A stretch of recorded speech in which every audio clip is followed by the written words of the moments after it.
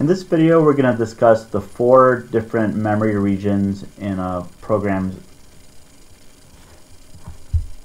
In this video, we're going to discuss the different memory regions in Java. And there are typically 4 different regions. The first one is the code. This is the region where the program instructions are stored, meaning all the code that you type, the source code, and it's stored in a .java file, and that's usually on your computer's hard drive. So that's one region of memory. The next one is static memory, where static fields and local variables are allocated. Variables are declared inside methods using the keyword static, and those go to static memory.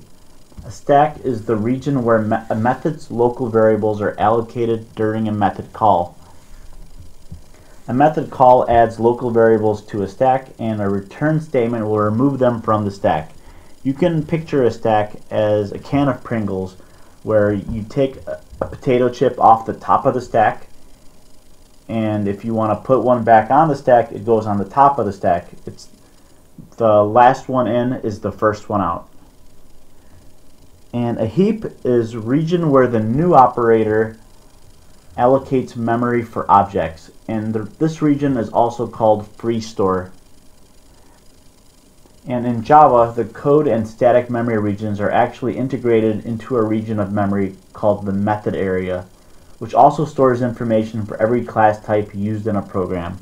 So let's take a look at a diagram that illustrates all these different memory regions.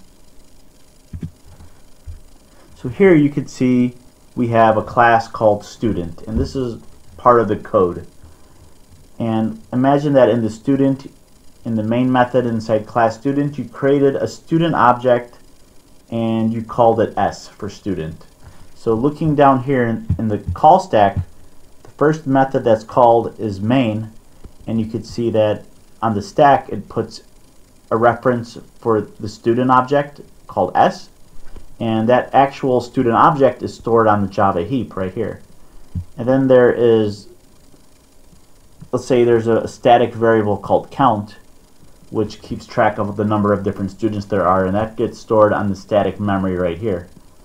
And then, as we created the new student by saying student S is assigned to new student, that constructor call right here, student, gets put onto the call stack, and on the actual stack there's a this reference for the student, which points to the object. There's an age integer variable, and the name, which is a string reference, because string is also a class, that gets put onto the heap. So all your string objects get stored on the heap, as well as student objects.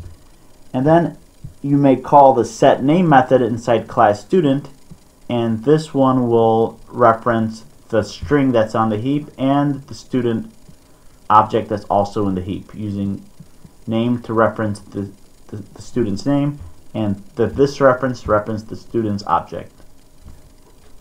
So hopefully you guys understand this diagram, and that pretty much explains the different memory regions. Thanks for watching.